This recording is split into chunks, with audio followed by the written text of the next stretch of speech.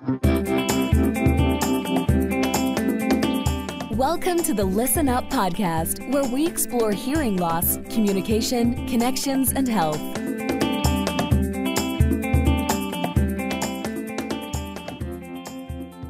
Hey everybody, Dr. Mark Sims here. I'm the host of the Listen Up podcast, where I feature top leaders in healthcare. This episode is brought to you by Listen Up Hearing Centers. I help patients to effectively treat their hearing loss so that they can remain independent and better connected with family and friends. The reason I'm so passionate about helping patients with hearing loss is because I lost my brother Robbie twice. First to hearing loss from radiation to his brain tumor, and then when he passed away. I'm an ear, nose, and throat that only cares for ears. I'm the E of ENT. I performed over 10,000 ear surgeries and taken care of many more with hearing loss. I'm the founder of Listen Up Hearing Centers, and I'm also the author of a book, Listen Up, A Physician's Guide to Effectively Treating Your Hearing Loss. If you want to learn more about that, go to listenuphearing.com. That's listenuphearing.com. Today, we have a returning guest. It's the hearing challenge coach, Cheryl Nolte. She specializes in helping people with hearing challenges to fully enjoy life, and wanted us to be aware about assisted listening devices, or ALDs. And so we're going to explore this topic, and she's got a great amount of information about this to share with our listeners. So Cheryl, thanks for coming on the show. What does assisted listening device mean? In other words, when people talk about ALDs, what is an ALD? An ALD is a device that was created to help people hear in circumstances where it's something that you don't have to put in your ear, and it helps with the sound, the amplification. There's several different ways to approach the use of the ALD, and some of them are what I consider pretty vital. Okay, so let's talk about the different types of categories. What are the different categories of assisted listening devices, Cheryl? Well, you have the type of device that is for alerting. Okay, that could be where your doorbell is ringing, or it could be a smoke alarm. You have the device that is used to help you listen to TV without the sound being so loud that affects your pets or your spouse or someone else in the room. Okay. You have a device that works with your phone, or to bring in the phone call with captioning, or just to simply amplify the sound and perhaps cut out the noise. You have devices that are specifically created for use in a group setting, whether it be in a small restaurant or whether it be in a larger setting like a meeting per se. You have the in-person devices that are something that I like particularly, like ones that are created to work with your hearing aid, or there's 3 formats of use that are created to help you get sound when you're not getting it. Then you have the ones that are created to help you improve your music listening, which a lot of people really like the idea of. And then there are those that are created for the large venues, like a theater or a play or a classroom or an auditorium. So the first category, if I recollect correctly on your list, was alarm devices. So things that tell you if there's a fire, or the doorbell's ringing. I believe also if you're having problems with your hearing, obviously a traditional waking up alarm doesn't work as well. So can you describe how these devices work or what they do? Yes, the 2 of them I consider vital. One is your alerting for smoke, and they have now where actually there's some grants with fire departments where you can get these free. They do work with electric, and they have strobe lights, and they have very, very loud, profoundly loud sound that go with them. So if you normally can't hear a sound, I have 2 in my house.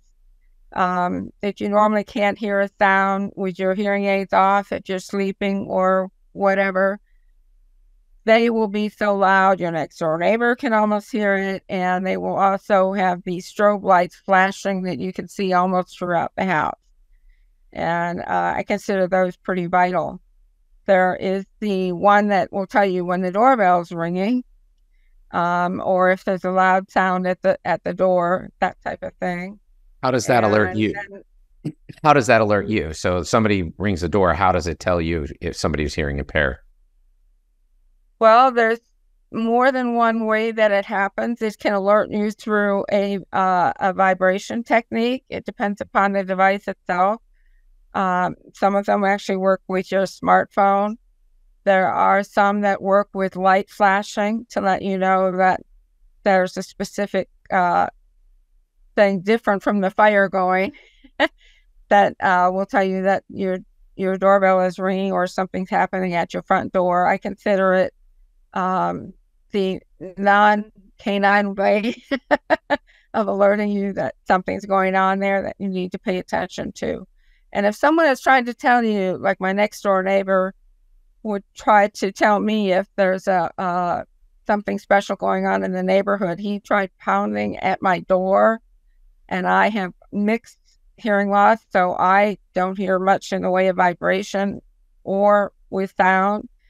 And I didn't have my hearing aids on, so I could not tell he was pounding. He sent me a text, and that's how I found out what was going on.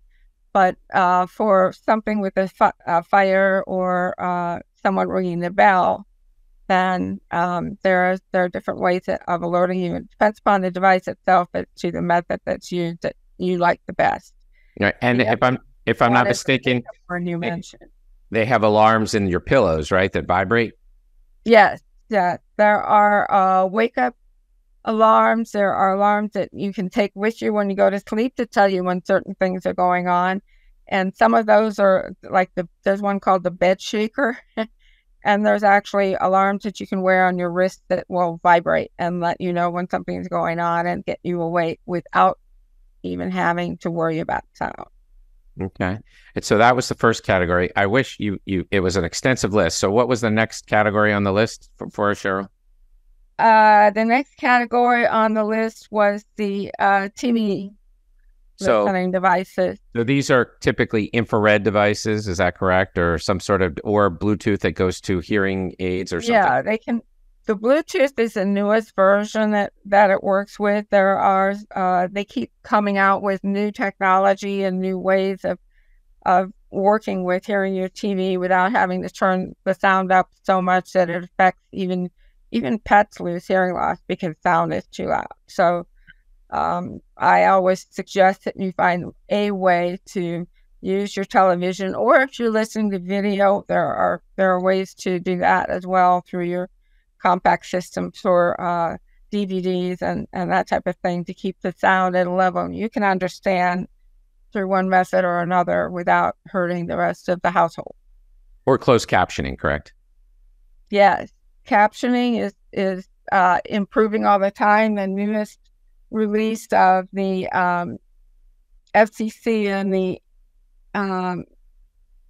21st Century Communications and Video Accessibility Act. It's a long term. I had to look at actually what that is, but it does increase the role for requiring captioning on more devices than were required before. And the ability of the captioner has improved because it's become much more prevalent for your broadcast stations and your other venues that would use this type of transmittal to you to have captioning that is worthwhile and makes sense. And it comes out actually quicker than it used to as well. They've improved the transmittability of the captions. Yeah. When I'm working out, I use closed caption, and you can tell sometimes they're doing well and sometimes they stumble and aren't keeping up. But by and large, you can really get the gist of what's going on without having to hear it. So I think it's very effective. One of the things is just a comment for listeners is many people who use these devices will say, well, I can hear the TV much more than I can hear everybody else. And the reason is because essentially the space between the TV and the speaker, if you have hearing aids, is being eliminated. And so it's going right into your ear from the TV. And then you'll say, well, I can't hear my spouse as well. Well, the reality is that your spouse's voice is not going right into your ear. It still has to go across the room and there's ambient noise and other things that interfere with that sound. And so that's why, TV ears or whatever you use, those types of things are highly effective, but they're obviously not a substitute for rehabilitating your hearing loss, because frankly, when you have them on, you can't talk to anybody, which isn't wrong, but there are so many other times you need to hear. So that's great. What's the next category? Sure. The various devices that are out there to help you when you need to make a phone call. And of course, the smartphone has many types, and those get more into the apps category that we talked about. But there are home phone devices. There are 3 primary companies that provide phones that you can get for your home with captioning on your calls.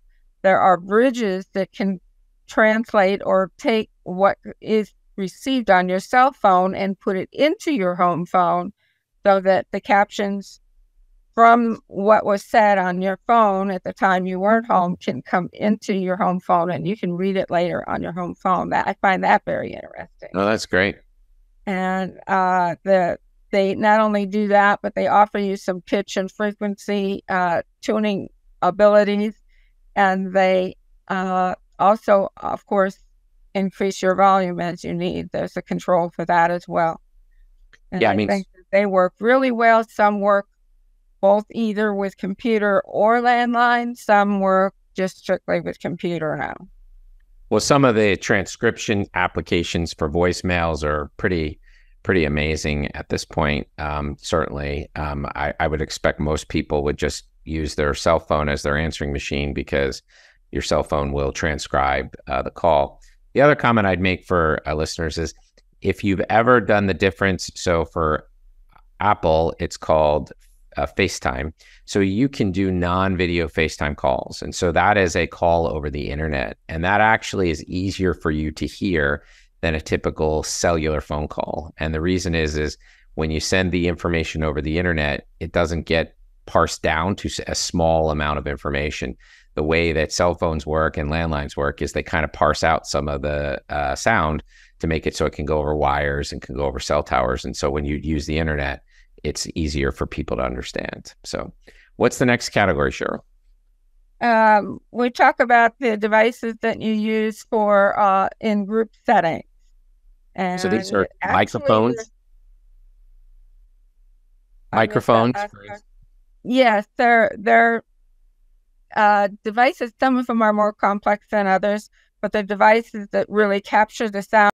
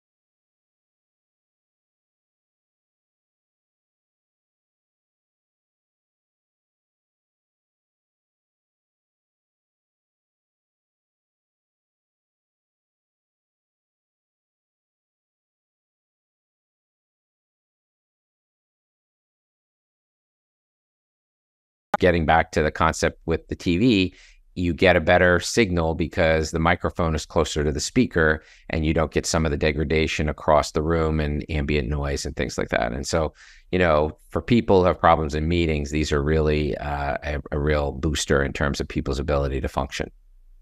Yes, I'm glad you mentioned that about the microphone, because not everyone is aware. They think that a microphone is going to pick up everything everywhere. And there are some microphones that are specifically created to pick up what's in front of you as opposed to what's behind you, in a way of trying to keep out noise. So it's always good, no matter what the device is you're looking for, is to find out what that microphone will do.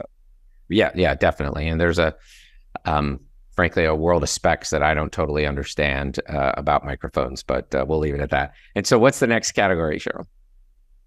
We have the in-person type of discussion when you're talking, and actually the pen can also work with that. Sure. If you are close enough to the person.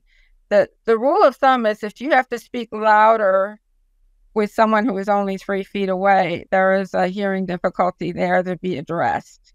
And so if your normal space of 3 feet between people is good for communicating, but if you have difficulty hearing someone within that area or even a little bit beyond that area, there are devices that will help you do that besides just the hearing aid or a cochlear implant or an iPad, actually. And some of those are very interesting. I find the hearables the newest category that intrigues me in that regard.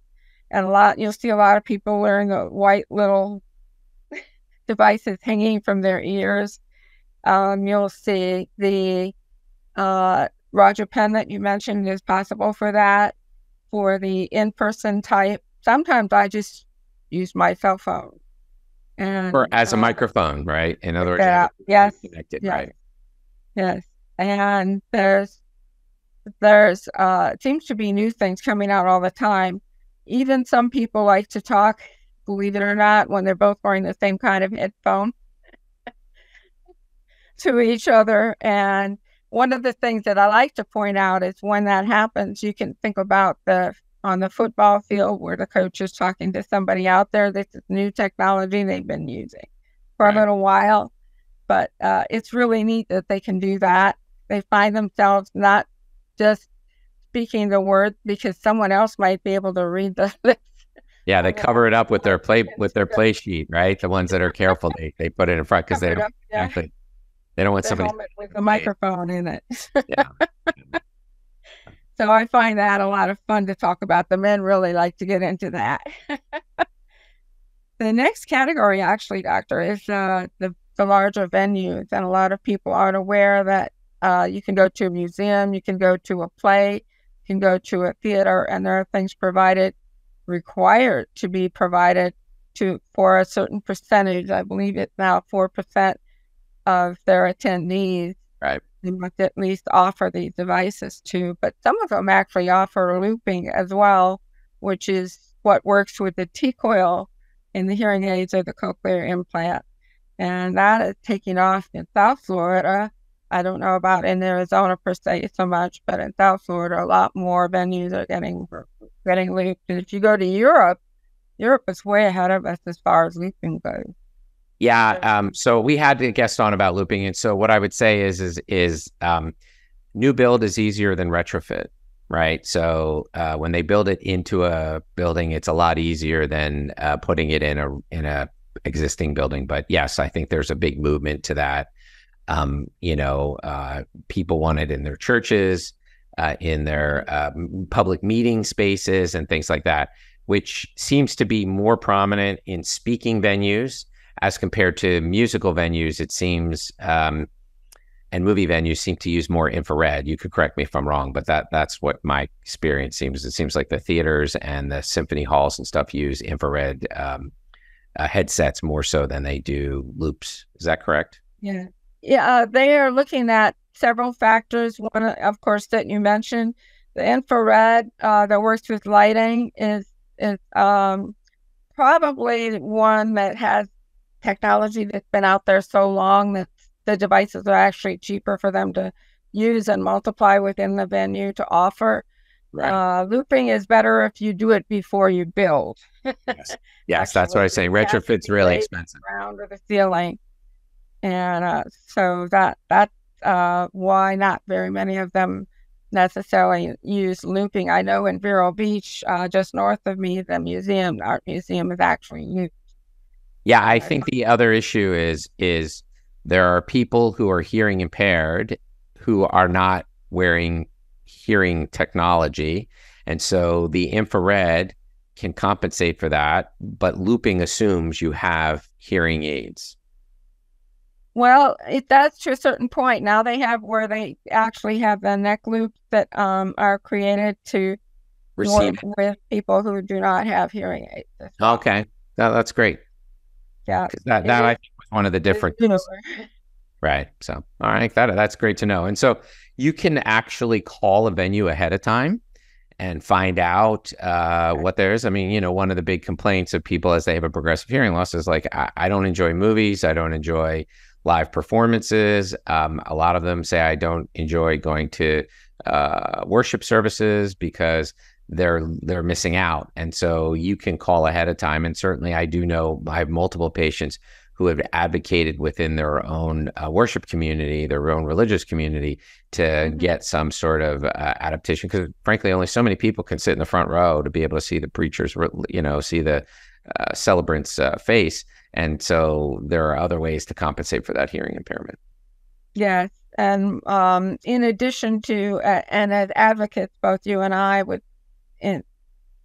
innately tell people to speak for yourself and don't hide anything about your hearing loss as a secret.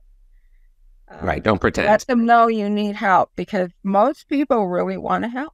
No, that's true. So I think I learned that early in my career when I had a patient came in who had a tag that said, "My name's such and such. I'm hard of hearing." She basically truly wore it on her chest to let people know. Yeah, I give one of those to all of my lip reading students. I send it with a certificate of completion. Oh, that's great. Yeah. And I talk about how great they are. They save a lot of hassle. That's one thing that my favorite benefit is, that it saves the hassle of having to ask someone, what did you say? Or right. They know already. Right. They're going to. Right, sure. Yeah. So what other categories are there? There are certain devices as well as apps that are created to be better for music surroundings, and some of the hearables and the headphones definitely fall into that category. There's like 10 categories of headphones to get into. With all the new developments, they're finding now that the musicians are finally protecting their hearing and wearing devices to help them hear what they need to hear, but not pick up all the loudness of everything around them, so that they don't lose more hearing. And I wish more people would consider doing that as well. If they go to a concert or go to a venue where they need to do something, look into the possible devices. They don't all have to be expensive to accommodate their hearing situation. Yeah, I agree. I think one of the resistances, unfortunately, for hearing protection, it's not necessarily right, is many of the kind of off-the-shelf devices attenuate or decrease the low frequencies more than they do the high frequencies. And so the music doesn't sound the same, if that makes sense. So they take away a lot of that. And so unfortunately, if you want something that passes it through, but attenuates it, meaning lowers the volume, but presents it around the same, there are what are called musician plugs. But that takes a certain amount of investment because they have specialized technology and filters in them. But I agree with you. And if you're a big concert goer, I would certainly recommend that to people. Yep, that would be good. I think pointing out, like you talked about, people with or without hearing aids, is the fact that assistive listening devices are regulated, and they fall under these acts, the new 21st Century Communications and Video Act.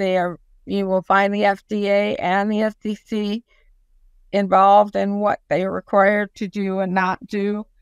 And the difference between them and many of the over-the-counter hearing aids is many of those were not regulated when they came out. And they actually... By your definition, the over-the-counter hearing aids go in your ear, and an assisted listening device or a PSAP, another device, is not, because it goes in your ear. So they are definitely devices to help you to hear better, but they don't fall in the category of assisted listening devices. ALDs, they're actually LDs, listening devices, I guess, is what you would say, perhaps. Right. Some people think about the one being the same. Which one should I use, or what do I need to have? And with the less expensive OTC hearing aids out there, they think that they can supplant the one with the other, and it doesn't always work that way. Well, I think people have to think of this, like a toolbox, right? In other words, not everything, if you have a toolbox and all it has is a hammer, you're not going to probably get the job done. I mean, you need a variation of tools. And so you have to think of, okay, what are the listening environments I go into where I struggle, and are there ways to make it better? And so you're right. And that's actually something people have to understand. Even if you pursue hearing technology to treat your hearing loss, if you get hearing aids to treat your hearing loss, it doesn't mean that it's going to solve all of the problems. One of the things I think also, as you know, as well as I do, Cheryl, the biggest complaint oftentimes is I can't hear well in restaurants. And, the one thing that is hard sometimes for people to realize is normal individuals have problems hearing in restaurants. And so then you add on to your hearing impairment and it makes it substantially worse. But there are ways to improve that as well, by having a microphone that could be at the table, or a pen, or a mobile mic that could be passed around. I know I have many patients whose spouses have a microphone around their neck, so that when they're rattling around the house, that helps improve some of the frustrations of communication on both of their parts. So it's really realizing where you're having a problem and how can you enhance it. Yes, I agree with you very much. Not everyone understands how acoustics of the venue or wherever you happen to be plays in so much, along with just the noise ratio that might be out there. And that, in addition to being able to focus on what you want to do with the person you're listening to, there's so many distractions out there. Yeah. And like I said, for normal hearing individuals, a lot of distractions, let alone for people who are trying to get, what you're essentially trying to do, there's a lot of information in the environment you're in, and there's certain information you're trying to pick up. And so how do you make it so that information is more presentable to you than the other information? Right. So, well, this has been a great overview. And so when we were talking before, there are some that you've used. Can you share some of your experience with some of these in terms of how it helps you and what it doesn't do, if there are limitations? I mean, I think it'd be great for the listeners to know, not just, to look at these, but also, reality, like being realistic. Somebody who has a big experience with hearing loss, and sounds like, you've tried all this stuff. You have kind of a pretty good take on all of it. Well, the first experience that I'll talk about is many of the hearing aid manufacturers make a portable microphone that you can get to work with your hearing aids and put it like on the podium or somewhere near wherever a speaker is for a certain presentation that you want to listen to. And that microphone has a certain distance requirement, so you want to make sure that you're observing that when you place it. I always suggest that you put your little mailing label or something on there, so you don't, even if you have the same type as someone else, you get yours back.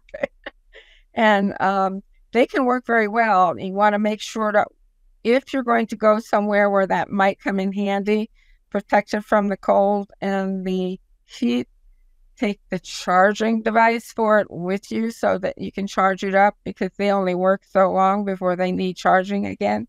And they actually work, most of them, from my experience with the different students that I've had and the different clients that I've had, really work pretty well with the hearing aids that they get. They actually really, really like them. So I think that is great that those different ones work that way. But there are some out there also that work with any hearing aid, and some that just work even if you don't wear a hearing aid. There's certain microphone things that you can use. I have something called a Quattro that I got, I think in 2014 I got it, and they had been out for a little while, and I still use it, and it is more for a group setting type of event. And it picks up the sound, but it doesn't pick up all the noise going around, which I really like. And it helps me hear anyone that might be sitting at this large table or whatever with me. And I like that. And I also have something called the Comfort Duet, which is smaller and a little more portable. And they all require charging devices, so be sure that you are aware of that. And they each have their pluses and minuses, but those are some that I've had good experience with. There are many of them out there. So I'll just give you a little story. So when I give talks on cochlear implants, I mean, one of the big strategies for hearing impaired people is to arrive early and get in the front seat, front row, right? Yes. That's what people do. Here's the thing. Yes. When you fill a room with a bunch of people who are interested in cochlear implants, there are only so many seats in the front. And so, and what I will tell you is everybody's there 15 minutes early because they're all trying to do the same thing. And that's why having the microphone that you can put up on the podium is very helpful because, you know, not everybody's going to get that front seat. And I mean, I totally get the strategy to be able to lip read and not have noise and people and heads in the way and all of those things that can happen. But it's kind of interesting if everybody has a hearing impairment, then there are only so many seats in the front. Mm-hmm. So. Mm-hmm. And I found that more and more as time goes on, there are more and more people using the smaller mics. That's why I say be sure you get your label or, you know, engrave your initials or something on there so you know yours is yours. Because there's more than one. There were 5 one time when I went of the same exact kind. Right. Sitting up there by the podium on the table. I thought that was so interesting. So any parting words in terms of people and, you know, what they should do? I think that it sounds like they really need to talk to their hearing care provider about, you know, are there ways I can improve, or even keeping a journal about where they're having problems so you can have an in-depth discussion of how you can make it better. I think the journal is a huge idea that's important for people with hearing trouble because they will forget when they go back in to mention something that they wanted to mention. They just didn't write it down. If you keep a journal of those things and when they happen, and sometimes the timeline makes a difference. How long before that were you exposed to noise? How long before that were you sleep deprived? What kind of stress were you under? It's almost like my tinnitus journal that I give to my clients for tinnitus. But it relates to your hearing challenge as well. It took me 2 years to find out what triggered my tinnitus, and then I found out I had more than one trigger. Right. Well, I mean, when you're hearing trouble, you want to know where some people are impacted by noise more than others. Correct. And they can get to discuss that with the doctor. And hyperacusis, that noise sensitivity is important for the doctor to know. Well, I think the answer is there's not one single flavor of hearing loss, and people have to understand that it's multifactorial, and you know it can't just be, well, you know, I talked to my neighbor, they had hearing loss and they did this and this is what worked. It just doesn't work that way, and that's why you need an assessment and a customized care. So, Cheryl, this has been great. If people, I know that this is part of your course where that you teach people in your lip reading and hearing course. If people want to get a hold of you, how would they do that? They go to my website, www.hearingchallengecoach.com. And they could also email speechreader2, and that's a number 2 @gmail.com. Well, this has been great. This is Cheryl Nolte. She's a multi-time guest. She's been sharing a lot of her wisdom about hearing loss and dealing with hearing loss. She's got a lot of personal experience, which I think is wonderful that she's willing to share.